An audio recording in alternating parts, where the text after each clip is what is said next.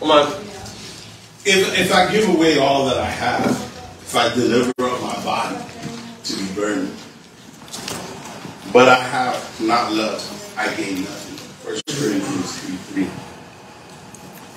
I do the tithe, and here we got the phone number and the email for Zelle online giving, and we have my wife in the back of the envelopes. She'll walk around with a basket. But if we do it all without no love, it really counts as nothing. We give to further the kingdom of God. We give to give opportunity for other people to hear the word. And I'm going to pray today that God gives you that opportunity to give with a loving heart and give much. And even if you can't give beyond your means. Father God, thank you for this day. Thank you for everybody that's in this church that's giving with a loving heart, Father God. That they would give onto your kingdom and see the bigger vision of your people that need to hear the word. Father God, thank you in Jesus' mighty name. Amen, amen. Amen. Come on. And now, straight out of the Spirit of California, my brother, my friend, my compadre, my homie, Eli. Reverend Eli. Oh, there we go. We got some praise, church. Come on.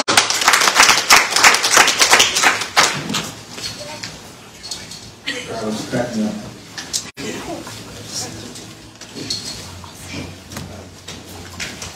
Amen.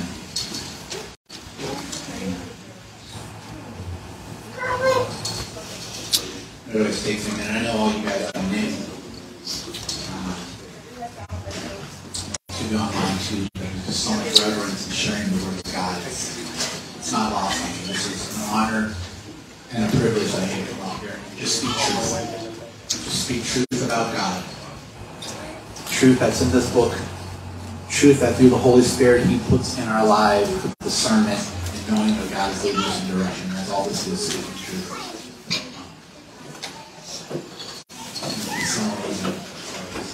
Thank you for this opportunity that we can come up here and share. Amen. Amen.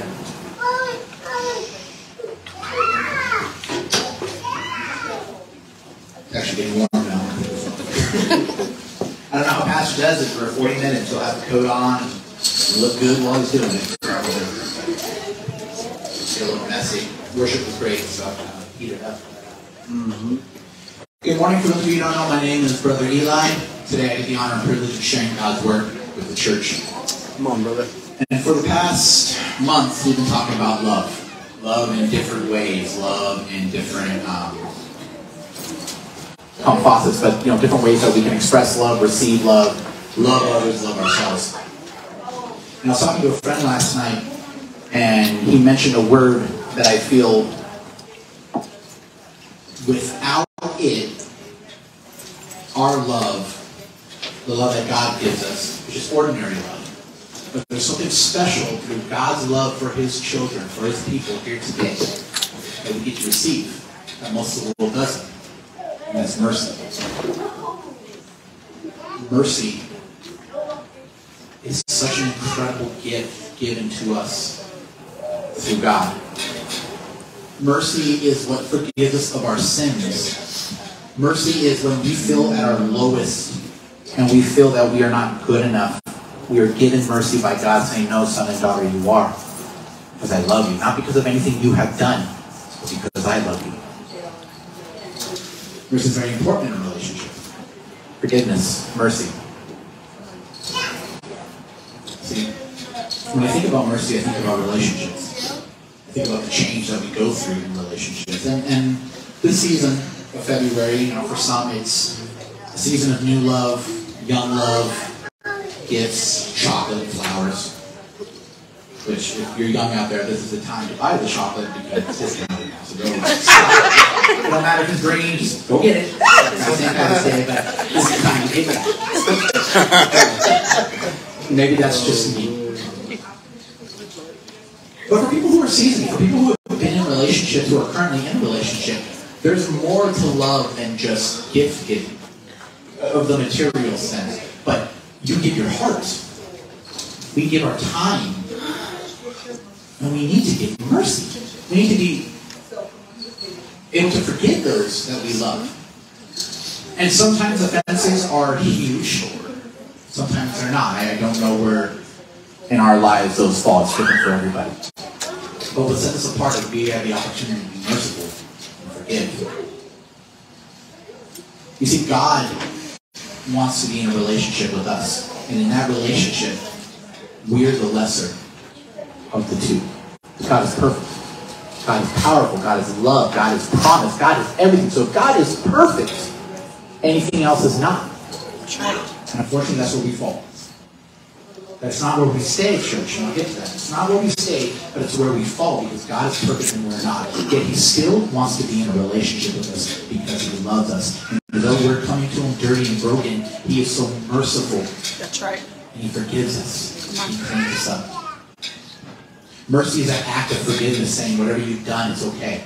Amen. Come follow me. And then we get grace. Those are the blessings that come after. And grace is beautiful.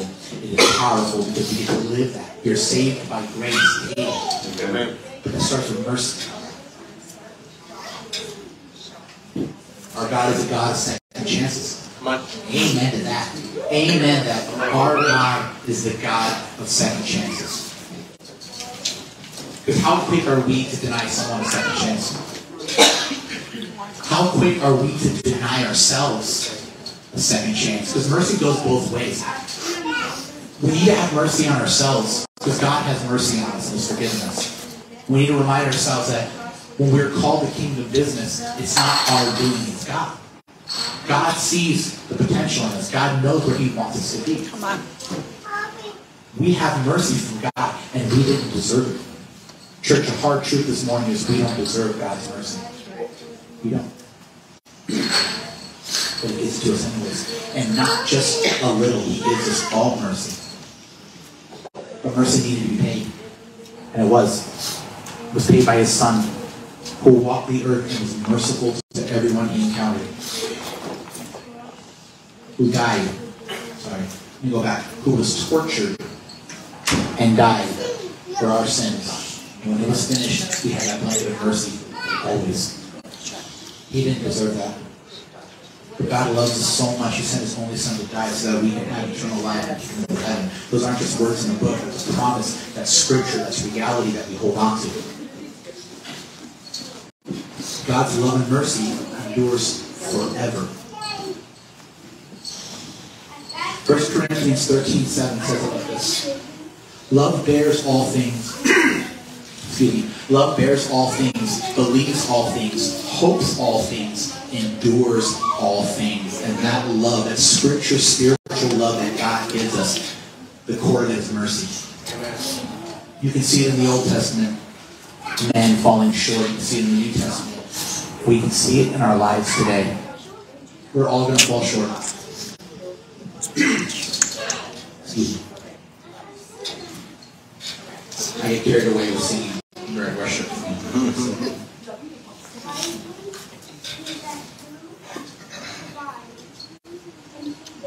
So this morning, I want to talk about mercy for ourselves, for others. And I do want to apologize right now because when working on this initially, it was meant to continue with love. You know, it's the season of love, February, we're all happy and it's great. And when I started looking into mercy, I started getting angry at myself. And angry at the idea of mercy because I realized, man, I'm not being merciful like God calls me to be. Come on. I'm not demonstrating mercy like God calls me to demonstrate. And I'm acting like a fool thinking that I can love myself and love others but without accepting mercy from God. Amen. So this morning, I want to talk about mercy. And I'm mainly going to be in the book of Luke. Chapter 14, the story, it's the great banquet parable. We'll get to that. But I'm going to be pulling scripture from other verses because this whole Bible is filled with scripture about mercy. How to align ourselves with God, and how to be merciful because He's called us to be merciful. The verse that stuck out with me this week was Matthew 5:7. Blessed are the merciful, for they shall receive mercy. Let us pray. Dear God, this morning I just pray that I am a vessel for you, that I am a tool used by you, and that your words, your truths come out of me, God, because we're here to worship you. We're here to celebrate your truths, God. I pray for the children's ministry in the back, all those here in attendance, God, that we are just fed with your word, that we are filled with your Holy Spirit. We love you. We thank you. And in your Son's name we pray. Amen. Amen. So, Jesus in the book of Luke tells a parable about the great banquet. And it's Luke chapter 14, verses... Sorry, it's a little long. There we go. So it's verses 12 all the way down to 24. So I'm going to give you just a highlight up to the verses that I'm going to discuss. Great story. Highly recommend you read it. It's beautiful. And it really fits in the theme of mercy. So Jesus is talking to his disciples, and he's talking about a parable of a banquet. And inviting everyone. Inviting people who are poor. Inviting people who are in need, not just friends and family. So the parable goes that this man is throwing a party, and he invites his friends and family, and each one has an excuse for not going. They're close people, they have an excuse for not going. Some are bigger than others. I need to tend to my land. I just got married, and whatnot. So the man who's hosting the banquet is starting to get upset. So he tells the servants, go out in the streets and invite the needy, invite the poor, invite everyone to come enjoy this party, and they all show up. Which brings us down to verse 22. And the servant said, Sir, what you commanded has been done, and there is still room. And the master said to the servant, Go out to the highways and the hedges and compel people to come in, that my house may be filled. For I tell you, none of those men who were invited, the people who had excuses, shall taste my banquet. Mercy is a gift given to everyone in this world. Jesus died for all of our sins, and he's extended that blanket of mercy to everyone to come and claim it. But sometimes in situations in our life, we doubt it. We may not say it out loud, but we can doubt his mercy on us by getting lost in a situation, by getting busy with things that aren't kingdom tasks.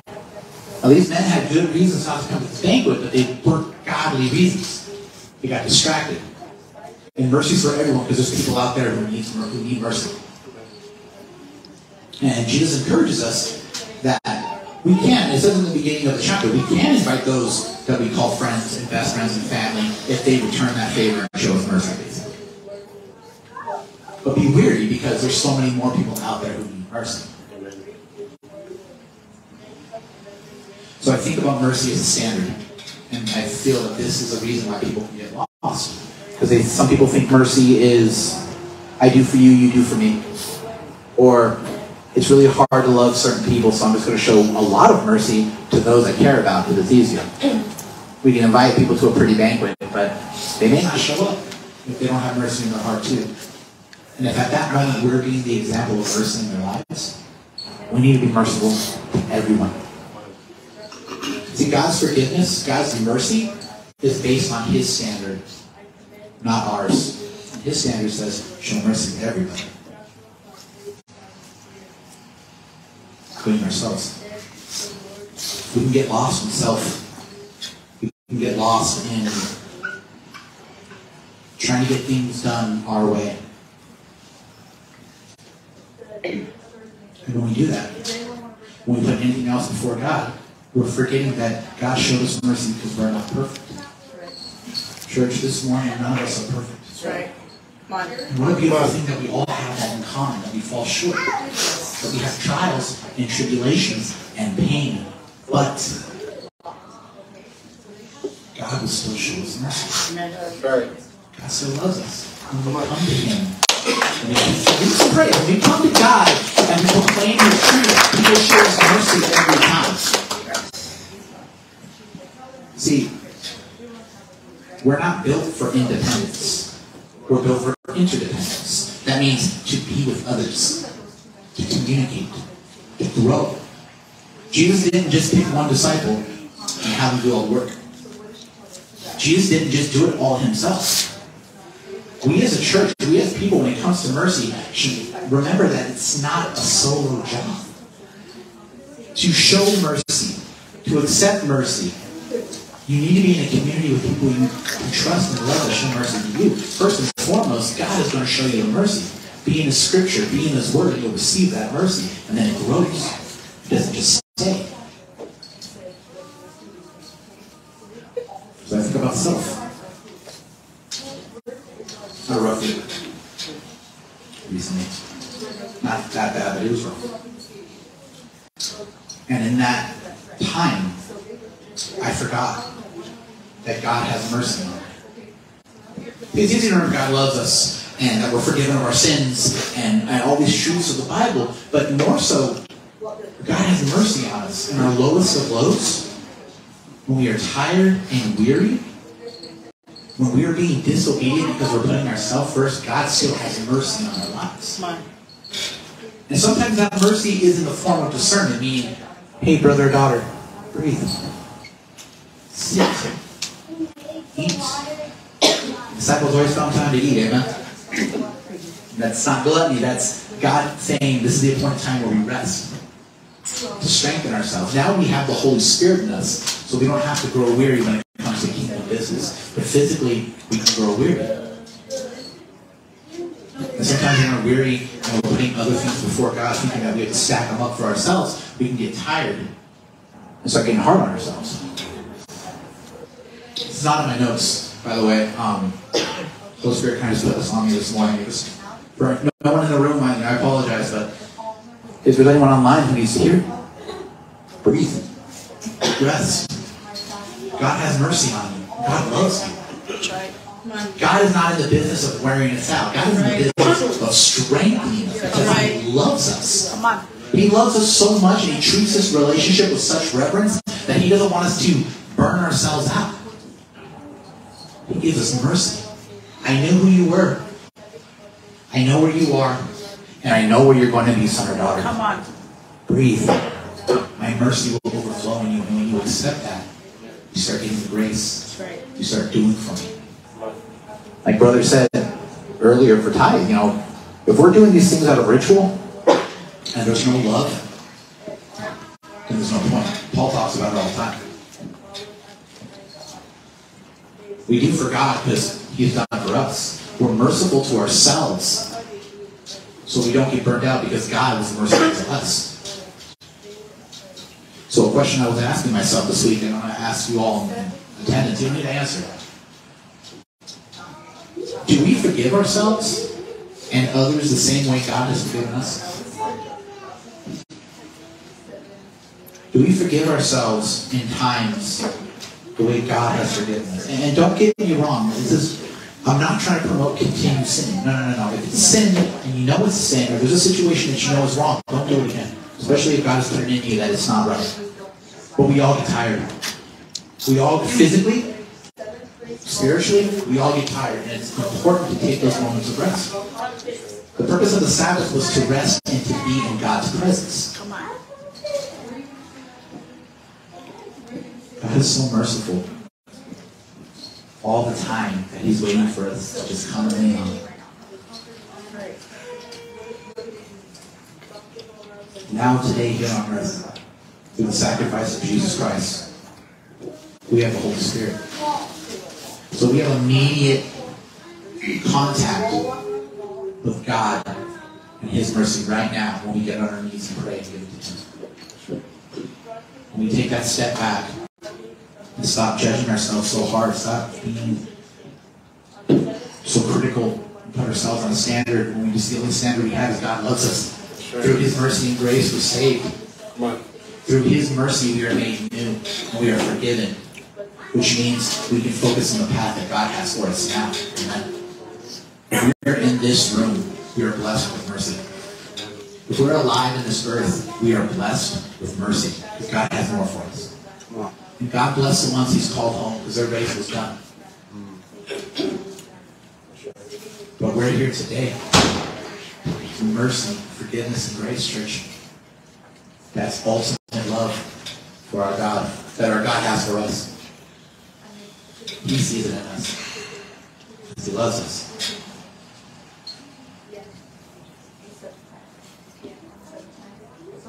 And that's That's the easy part, right? Mercy for self, taking a breather. God, thank you for your goodness. But there's something that a lot of us face on this earth that sometimes can be near impossible. This is what I want to focus on today. And that's having mercy for others. Ooh. My wife jokes, she's like, I hate the F word. Forgiveness. Not anymore, but it was a joke that we used to have. And it's hard to forgive. For example, I have a friend in the front row. And if we're walking and he accidentally steps on my shoes, I'll be like, oh man, you stepped on my shoes, he'll say sorry, I'll say sorry, forgiven, not a big deal because I love my brother in the front row. But what happens if it's a stranger outside who steps on my shoes? How quick am I to forgive him? What happens if it's the guy across the street who comes running and jumps on my shoe just to run away? Now, it sounds ridiculous, but think about driving. People that cut us off every day.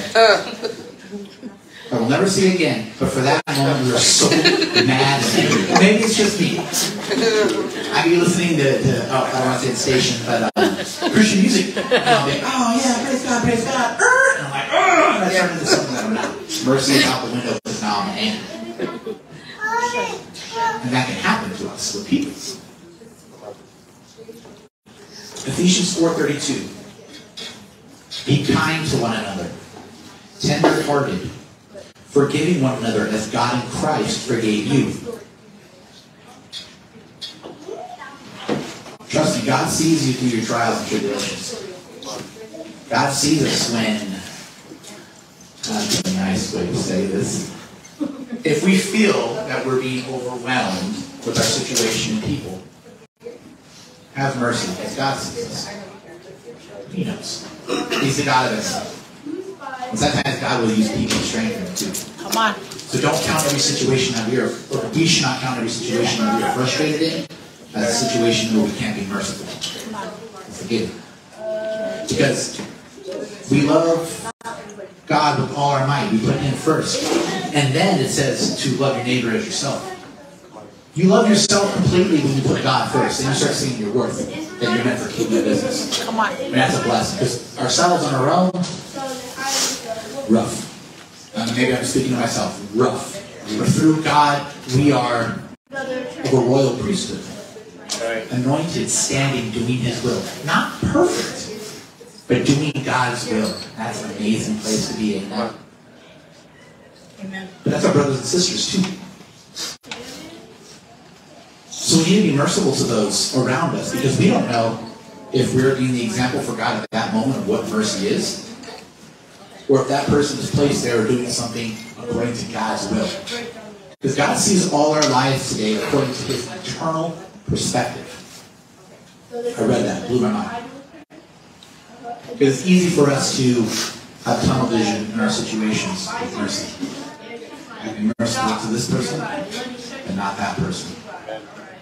I argue with myself sometimes about the logic behind that. And I break it down to, if God can be merciful to everybody, and Jesus calls us to love everybody, then what excuse do I have not loving my brother and sister? There's no answer. Sometimes I'll try to ignore it and do my own thing. But there is no answer to substitute kingdom business for our own injustice. When we think we're wrong.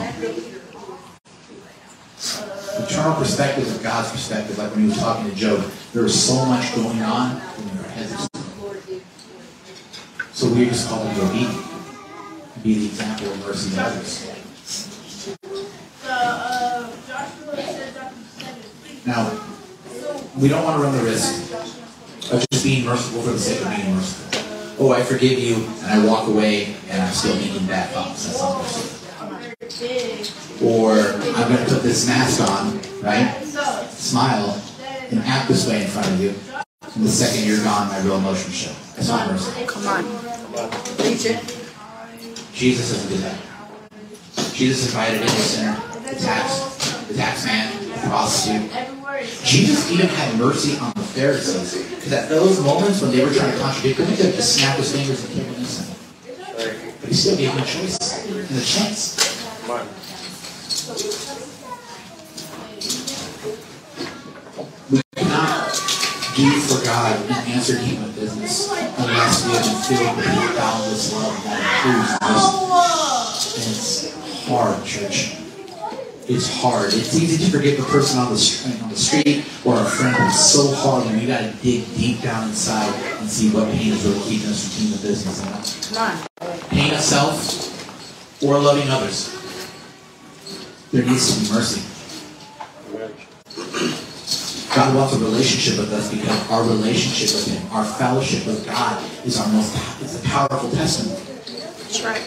Pastor talks about all the time. You know, what's the purpose of a testimony? Someone goes on stand in front of the judge and speaks their truth.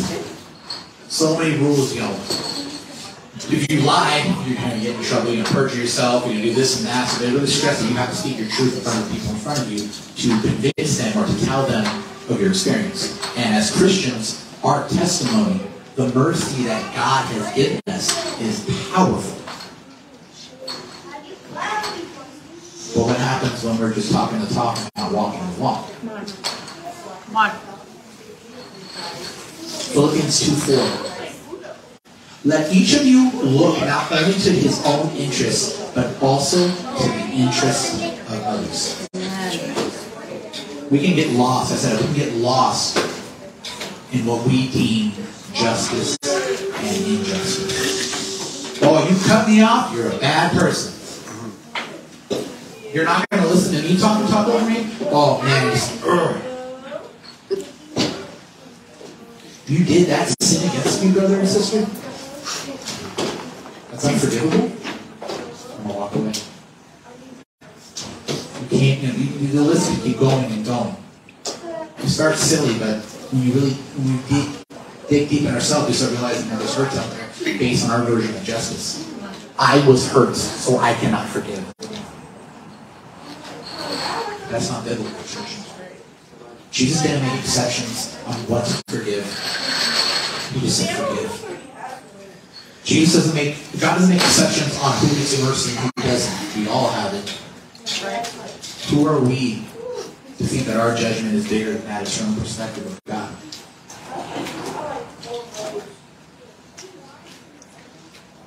Nehemiah 9:17 is talking about this. They refused to obey and were not mindful of the wonders that you performed among them, but they stiffened their neck and appointed a leader to return to their slavery in Egypt.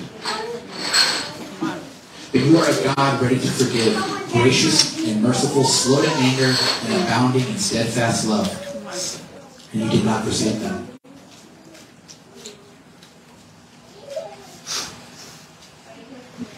How easy is it to fix our time and walk away from giving someone mercy? How easy is it to see people that we know, friends and family, and we can give them mercy, but people we don't know or people we don't like, we withhold. Jesus isn't like everyone's That's right. Everyone comes. We're all hungry in need of mercy this morning, church. It's true. We all need that forgiveness of God, and we need mercy. God wants to give it to us. God has given it to us. In a month of love, we need to love God first. And I want to celebrate a relationship. We need to celebrate the relationship we have with the Creator of the universe. Come on. Amen? Because He's given us so many gifts that we do not deserve. He loves us. And we can do different things with that. We can talk about this during Christmas. He can give us those gifts and we can leave them unopened. Just sit on them. Keep them out of the way. Try to do our own thing. Or we can open them, accept them, allow them in our lives. Because when we do that, we start to change. Some of us here know today, a relationship should change you. For better or for worse, a relationship should change you. You should not be the same person going in as you are coming out. Or, God bless you, you're able to stay in. You should be changed as the years go by. We talk about it in Ecclesiastes, the season of life. It's beautiful. The ups, the downs, the strengthening, heartaches, the changes. When we walk with God, when we accept His mercy in our lives, we change. Our heart changes. When we put God first, follow Him, and allow His mercy to come upon us, we start changing, so it becomes easier to forgive others. Because we're using His mercy, not our own. If we're in a situation that we don't feel God is changing us right now, or has changed us, then I pray we get on our knees. And we confess. And we come to God, because our walk here is ever changing. And this mercy itself is not something we can master. In fact, it'll take the rest of our lives. Because there will always be opportunity for the enemy to try to knock us off and not be merciful in our life. God is eternal. God is always. He says, when you put my mercy first, when you allow me to lead, you're going to have it. Do it again, I call you home.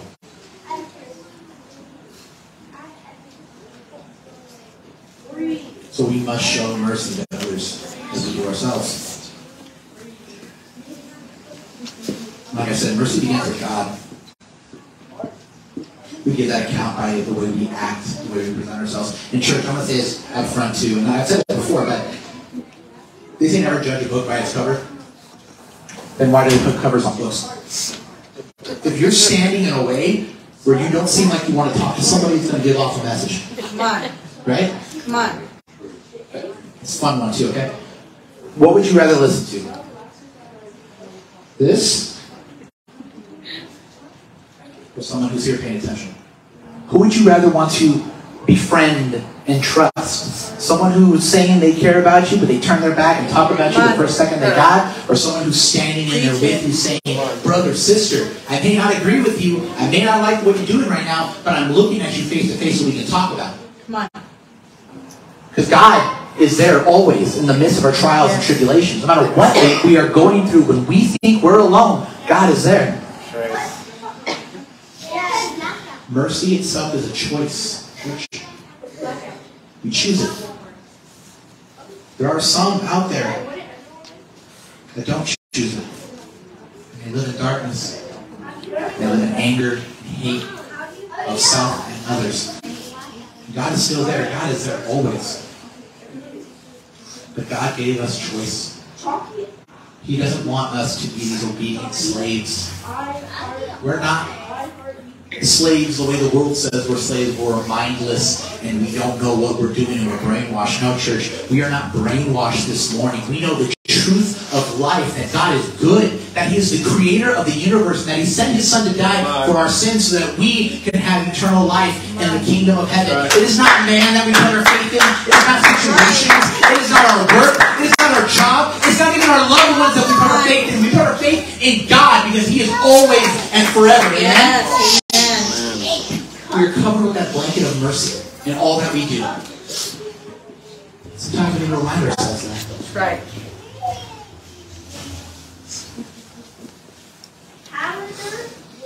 When we have that attitude in what we do, we have the opportunity of our testimony of mercy impacting others. We get to be that example. Because there's some people in this world that don't know what mercy is. Who have gone through things that are hard. But we're not being good brothers and sisters if we come into their lives not being an example of mercy. The mercy that God has given us. And we run that risk of pushing people away. Our actions are so important of what we do and how we do it. Straight up, we must forgive others because God has forgiven us. The book of Matthew 5:23-24 says this. So if you are offering your gift at the altar, and there remember that your brother has something against you, leave your gift there before the altar and go. First be reconciled to your brother, and then come and offer your gift. I don't want to confuse people this long. God gives us discernment. If we see a brother or sister, and maybe there's something going on, and you need us, you need a word, a reminder of the good word of God, we are called to go to that person. Amen. We are called to Be there and love on them because God loves on them. But make no mistake, church, do not substitute the truth of God for someone's situation. Come on. You see that too much in the modern world. Yes. God's will is true. What He says is true. His plan is true. And we know it's true. And we can't act like we don't know it to make someone happy. That's not what Jesus is calling us to do. He's just calling us to forgive and love them. Because when we do that, Jesus is going to open an opportunity to preach to them. Amen? Yes. There's a rule in ministry. Never say never. Come on. You want something to happen? Then say, I'll never do it. It'll happen. That's just something that I've learned recently. Never say never. The second you put your foot down with a hard no, God's going to say, door's open, I'm pulling you in. Yes. So in those situations, church, when you have someone who's in need of mercy, make sure that we are giving them mercy and love through the lens of God, Yes. not ourselves. Whole other sermons. God-centered, God first towards that person.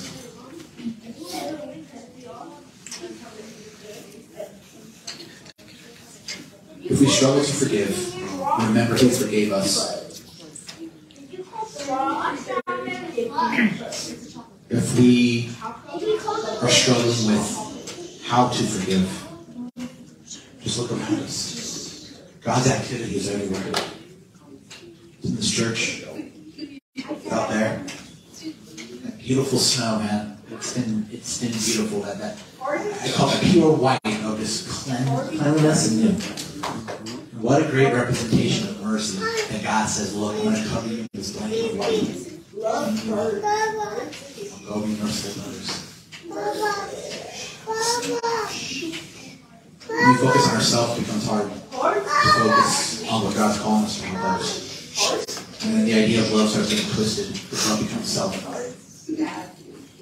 We love people. If you're blessed this morning to love someone, to tell them that every day, amen, God bless you. That is a gift. Love is so important in our faith. And the world will try to twist that and say, no, there's rules and regulations, and you can't like this person or that person. No, God says for us to love everyone.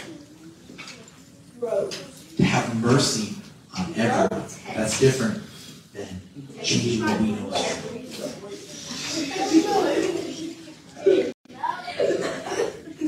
true. Maybe our heart's too hard this morning. Maybe our heart is too hard this morning, but God changes the heart to a heart of flesh.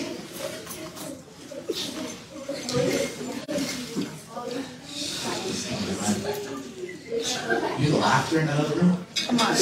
Right? Yeah. Come on. It's a good thing. I'm not knocking it. I mean, we hear the laughter of children playing with no agenda and just being in the moment, making friends. You see it at school all the time. When did we lose it? When did it become about self and not others? As Christians, when did it become about, man, I need to do it on my own, my needs are not being met, instead of, maybe I'm just going to take a break from myself and just go talk to someone. Let's go share the good news of God. We all have that in common in this room. We can start talking about God and have a conversation. Amen to that. Sometimes there's people in the world who need that mercy, who want to talk but they have no one to talk to. Hey, be kind. So, what makes you so kind, brother and sister? I got God in me. Simple as that. As an author, A.W. Tozer, a Christian author, and he wrote this: the Christian life is supposed to be the very essence of simplicity. Without mercy, we try to complicate it. We try to love without mercy. We try to love ourselves and others without mercy that God has given us, and then it becomes complicated. Then you start putting up the red tape, as you will. Start limiting God's mercy. God's mercy was there when Jesus was talking to the Pharisees. God's mercy was there when King Saul started falling and David arose. He was there when Paul was doing his sin, and he was able to pull him out of it and say, son, you guys are doing this now. This kingdom business time. And there will be situations in our life that if we're not obedient and we're merciful, we're going to find ourselves in a predicament where God's going to have to pull us out, and it's going to hurt physically. And it's going to change us, and we're not going to be ready, and we're going to be confused. But as long as we are showing mercy in ourselves and others and doing what God is doing, and being obedient, then we'll be ready for it. Wow, God wants me to do this, something that I could never do in the past, but I can do it now. You know I did. You clearly need to get on the off-ramp before I do. See you later. Coming out. You know that person? You hurt me. Maybe you didn't know why, but forgive you. Maybe we won't be best friends, but I forgive you, because when we hold that unforgiveness in our heart, it's heavy. It's ugly. It's nasty. And then, like what the heart does, we start pumping that everywhere else in the body, and you start seeing yourselves change physically. The world starts seeing it. And we're no longer examples of mercy. We'll become examples of the enemy. The devil hates us so much because we give him the choice to follow him and to have mercy. He will do anything to knock us off the path that God has sent for us.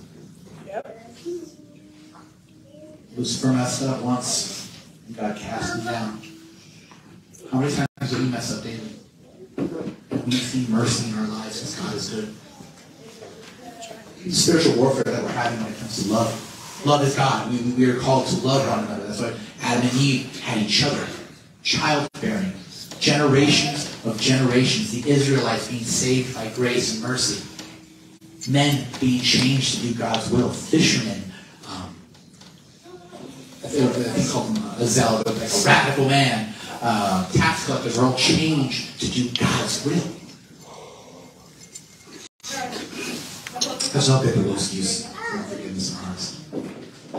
God wants to use us as examples of mercy and testimony of mercy. Church, we can get lost when we're not being the light.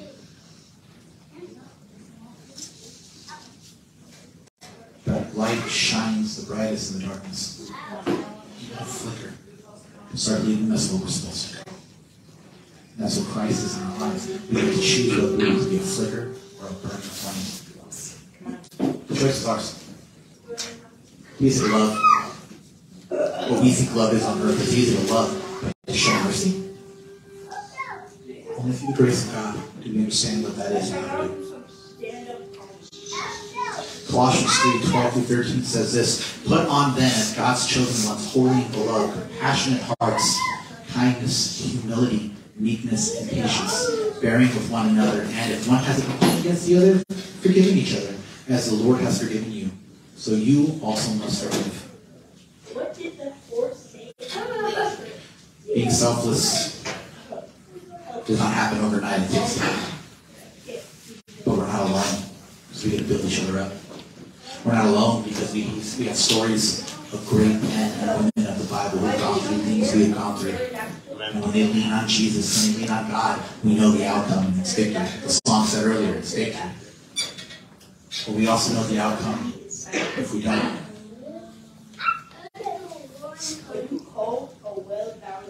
So how do we end this happy? We're reminded that we are saved, brothers and sisters. We are children of Christ. There's nothing formed against us that can stop us walking that path towards God. That's right. There's no one in our lives that can stop us from worshiping God. We don't have to fight these battles on our own. The battle of people, the battle of self, the battle of doubt. We just give it to God. Come on. Now, His timeline is His timeline, and it's perfect. Don't get mad if it doesn't line up with our timeline. Don't get mad or frustrated and lose that hope and mercy if it's not happening the way we want it to. Because when it happens God's way, it is perfect. It is part of that eternal plan, and we're going to see great changes in it. We are all loved today, church. We are loved by the Creator of all things and the universe. And He just wants a relationship with us. He is so merciful that He calls us, shapes us, and sends us to do His will. We are chosen people of Christ this morning. And with that, we get to rejoice and hold our heads up high and be that example of how good mercy is. Because without it, you get the rest of the world. But thank God we are different from this world. Amen. Let's give Him some praise.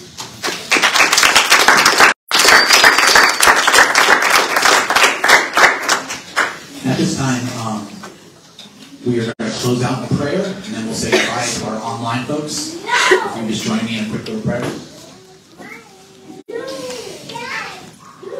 Dear Lord, thank you for your merciful goodness. Thank you for your abounding love for our lives.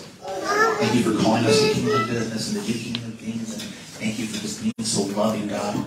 May we remember that with love comes mercy, comes responsibility to treat ourselves and others with the same love you treat us. We love you and we thank you. In your son's name we pray. Amen. Amen. So if you're online, have a great day. God bless.